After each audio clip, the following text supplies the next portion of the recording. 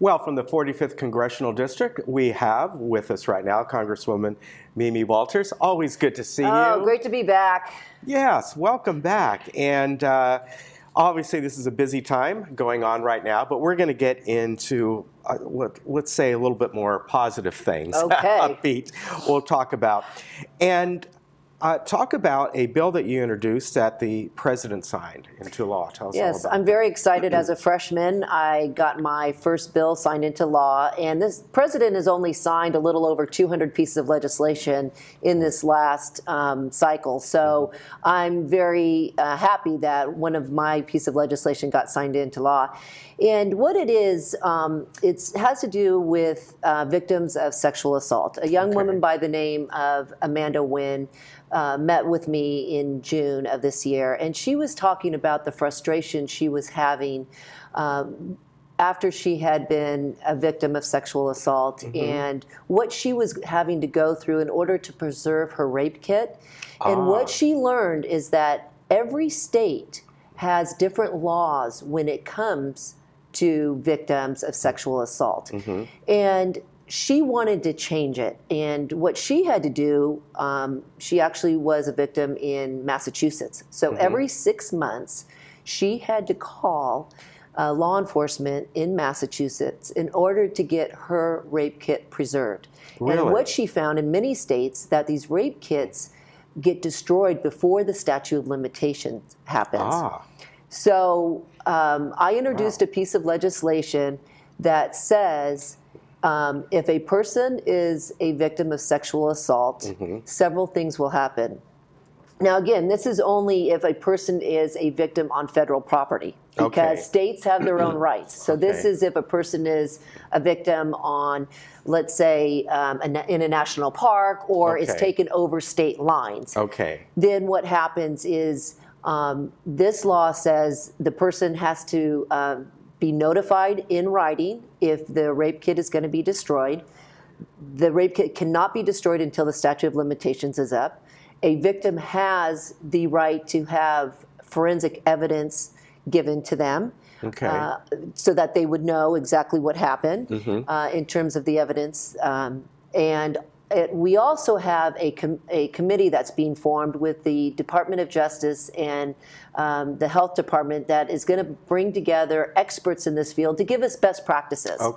So that as we continue, we will be sure that we are taking care of survivors of sexual assault. All right, that's fantastic. So that was signed into law. It was signed into law, and it's a bipartisan piece of legislation. We didn't have anybody vote against it. I introduced it with Zoe Lofgren, who's a Democrat from Northern California. Fantastic. Speaking of bipartisanship, but let's kind of move over to Republicans in the House. Have they put forth any sort of an agenda, kind of an upcoming? I know in a year like this, it might be kind of hard not knowing what different outcomes might be, but we actually have a very good plan in place, and it's called A Better Way. And under Speaker Ryan, he said, listen, we need to come up with a plan to show the American people what we stand for. And it's a 6-point plan. First of all, it's how do we get the economy started again? I mean, many people are not better off today than they were 8 or 10 years ago. And we really need to focus in on stimulating the economy. And one way we want to do that, in one part of our plan says, we need to cut back on government regulation. Unfortunately, the government tends to overregulate when there's an issue, and we need to rein in government regulation so businesses have an opportunity to be able to flourish. That's the first part of the plan. The second part of the plan deals with tax reform. We haven't had tax reform in this country since 1986, since Reagan was president. And we need to put forward comprehensive tax reform. Unfortunately, companies in this country are taxed at the highest rate of any industrialized nation. It's a 35% rate. So what we're seeing happening is corporations are forced to go outside this country. They're having their headquarters outside this country, and then they're not bringing the revenue back into America because they're being taxed at such a high rate. So the investment in America is not happening, and we need to have those corporations reinvest in America, and we need to create more jobs because of that. So that's the second part of our plan, is tax reform. The third part of our plan is, what are we going to do about Obamacare? I mean, it's no secret it's not working. The White House just announced a day or two ago that premiums are going to be increased up to 25% and even more in some cases. And even the president has admitted that there are significant problems with Obamacare. So what are we going to do to change? And what's our alternative? We have a plan to make healthcare much more affordable for people in this country. And so that's the third part. The fourth part of our plan is, what are we going to do about poverty?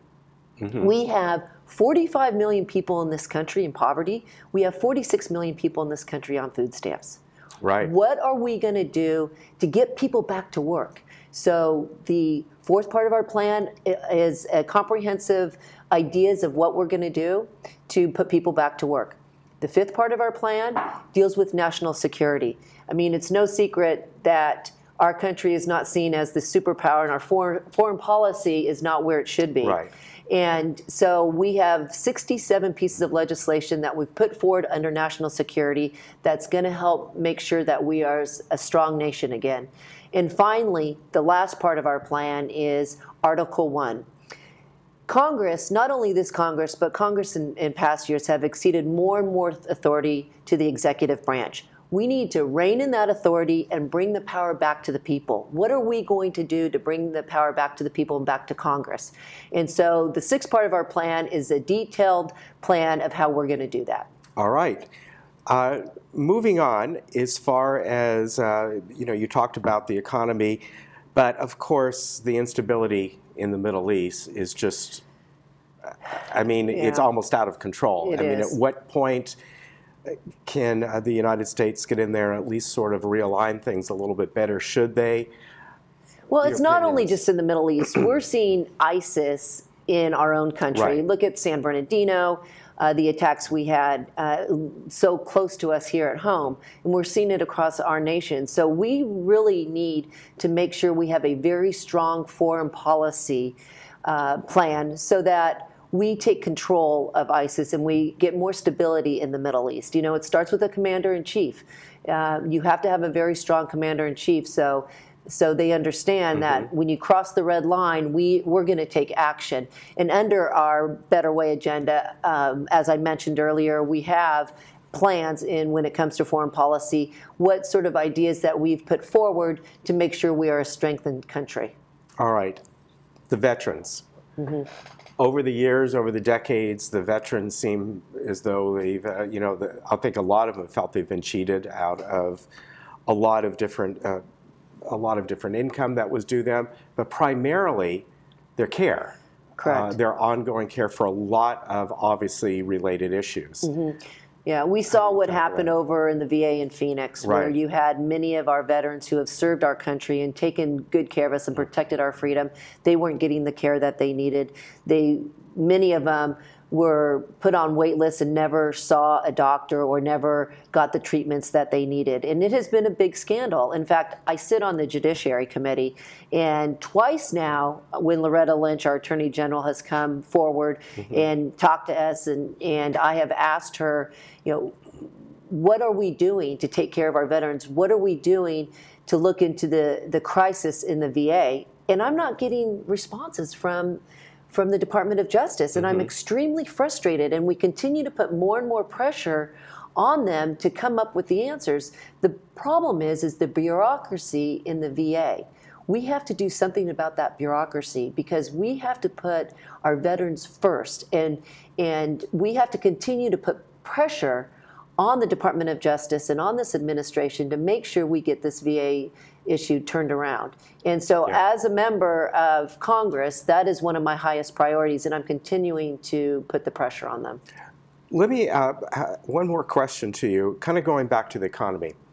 There is the push by mainly the Democratic side about a national minimum wage of usually $15 an hour is the one that comes up. $15 an hour here in Orange County may not go all that far. $15 an hour living in the Midwest, you could almost buy a home with that. What's your view on having a national minimum wage at 15 or whatever it may be? Well, my concern with raising the minimum wage to $15 an hour is going to have the opposite effect of what the other side thinks it's going to have. I mean, the cost of labor to run a small business is extremely expensive. And what we're seeing happening with this idea is small businesses are having to lay people off. Right. Because they cannot afford it, and they're giving them less hours. You add the $15 an hour minimum wage on top of the Obamacare mandate that you have on these businesses. We're seeing businesses go out of business. They simply cannot afford it. So what we're seeing happening is less people are going to have a job because there's not the infrastructure from the businesses in order to hire these people to maintain their business. So we have to be very careful when we're saying we want to raise the minimum wage to $15 an hour. We need to let the free market determine what sort of minimum wage we should have. All right, very good. Always good to see you. Thank you. And I want to tell folks, if you want to find Mimi Walters online, it's very easy to do so. The website, you can just, what I tell people is just put her name in, do a Google search, and it'll take you right there. It's walters.house.gov, am I right? Yes, walters.house.gov. Yeah. Yes, yeah, but you don't need to remember that. Just put in her name like I did, and that's the easiest way to get to her. And from there, also, you'll get her contact information on her website. Thank you. Nice to see you. Nice seeing you. Take care, and we'll be right back.